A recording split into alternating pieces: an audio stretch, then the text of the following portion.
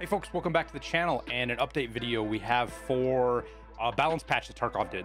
BSG made some significant changes, not to just loot and spawning, but some barters and stuff. So let's get through it, get you up to speed so you know what's going on. Okay, so first up with their balancing changes, they adjusted the loot spawns on streets of Tarkov, increasing the chance of rare loot spawning in locker rooms and decreased in other areas. So it's going to take a little while to filter through this and figure out exactly what it means.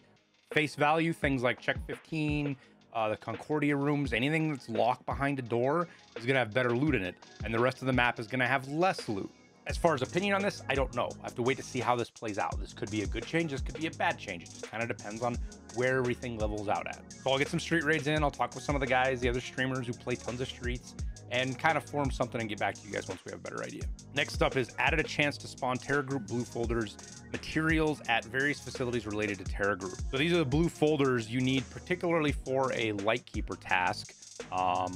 They are pretty pricey. They're a lot cheaper now. So while 7 million is still a big boon if you find one, they were running 30-40 million for a while, and you can see they just fell off a cliff right here. I paid 22 for both of mine to do my Lightkeeper task, and now they are, it looks like 6 million, and probably going to continue to get cheaper.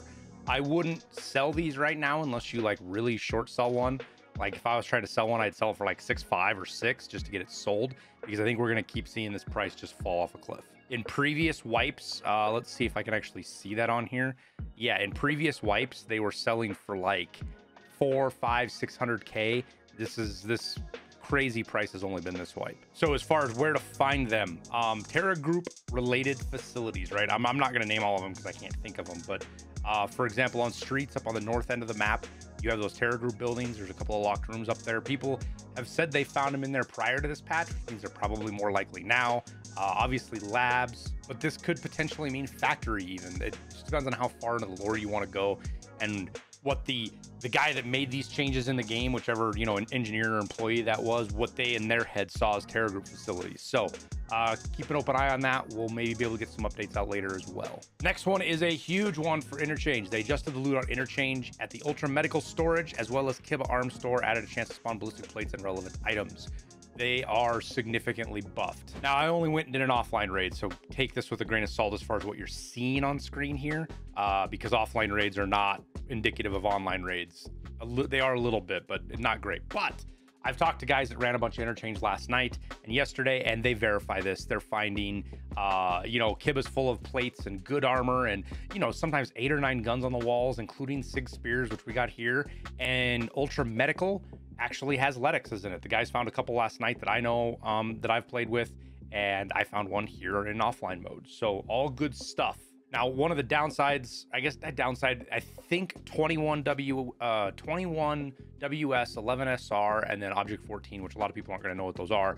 Those got overlooked as far as loot being buffed, or maybe intentionally left out. I don't know. Their loot seems to be the same. There's nothing crazy going on there, so don't get too hyped up and think you can go find loot in those places because it just isn't there. But Killa is great. Ultra Medical is great, which is going to kind of bring some old school Interchange back for people that probably don't remember, maybe weren't around for it. But Interchange used to be kind of a wild place for PvP, specifically because of these two places. So we'll see how it goes. Another change that I'm not gonna be able to check out, and I haven't been able to talk to anybody yet, but they said they adjusted the loot in the room open with the rusted bloody key on streets of Tarkov. I don't know if they turned it up. I'm assuming they did. I haven't been in here since last wipe. I haven't talked to anybody yet that have been in there this wipe since they kind of buffed the key spawn up about a week ago. We'll try to get in there today on stream and see what we get.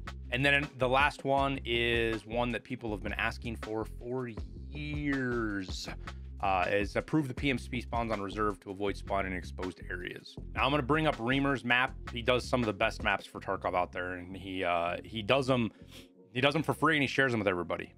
So make sure you go support him however you can on the various places he is. But he already adjusted his map for reserve. And the big ones that I'm seeing that I want to call out is specifically the 2 Echo Field spawns, or yeah, there's 2 over here, and then there's 2 over on this side that are no longer there. So no more spawning in the big open fields. But this doesn't mean spawns are going to be great on reserve. Already looking at this, I see some problems with particularly these spawns and maybe the spawns inside the buildings.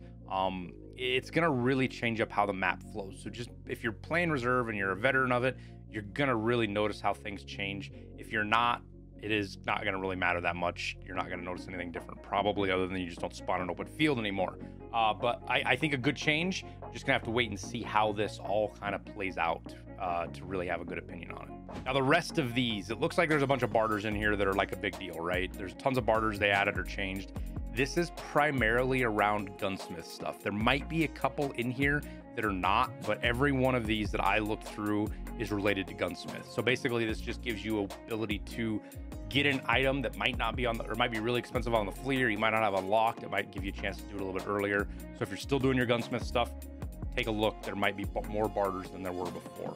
So all aces there, good stuff. Hey guys, one extra thing, adding this to the video afterwards. I've been streaming for a bit, but there is right now Killa and Tagilla 100% spawn rate on the mall. They seem to be centrally located. I've run into them both on the first floor and second floor, but they're right there in the middle of the mall around like Brutal and Mantis, and then Jacobs and then the Indian food restaurant. Seems to be pretty much where they're at, but that's not it, but they're pretty close to that. So that's in addition to all the other stuff. I don't know how long this is gonna last. There is no like tweet or lore thing like they usually do for events like this, but it is definitely going on, and it's made Interchange a wild house. So if you're looking to get Killa killed or Tagilla even, or do any of the tasks or stuff associated with it, now's the time to do it. But that's it. Real quick update. Just wanted to get you guys up to speed, let you guys know what was going on, show you a couple little quick clips. But we'll wrap her up there. I appreciate you guys watching. I wish you the best of luck in your raids, and we'll see you in Tarkov.